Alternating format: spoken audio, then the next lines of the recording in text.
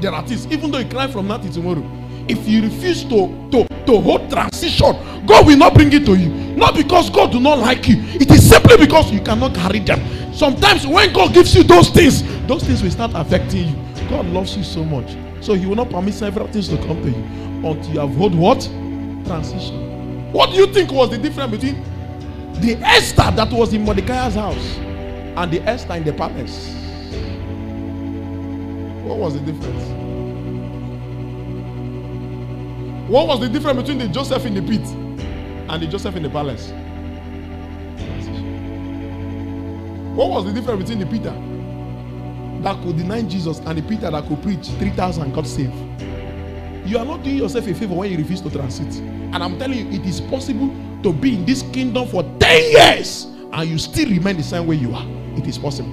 I've seen people, they have been following God for 15 years.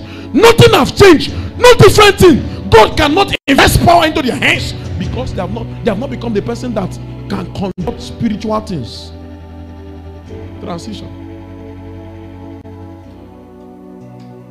I want to tell you, this is not the best to your life. Can you be with us today as we take a transition? Some of you need to shed scare. You know, when snake want to transit, they shed scare. They shed scare. Your brightest color comes out when you start experiencing transition. Some of you are like Jasper. Some of you, your color in the realm of the spirit is like frankincense. But it will not come until transition takes place. You need to shed scare. You need to shed scare. It is truth that you were born naked, but you are not born empty. Those things we only find expression in your life when you start undergoing transitions. Transition. You know, my understanding of transition makes me to believe in anybody that comes my way. Every man you meet is in his raw form. It is transition that will bring them to their finest form. Every man you meet. Even the guy that is a conductor, let him stay with me. If I can introduce him to what I will introduce you to, you will see him. He will hold microphone and demon will cry. Those guys you call Abrome. The difference between them and what they ought to become in God is transition. It's transition. Transition.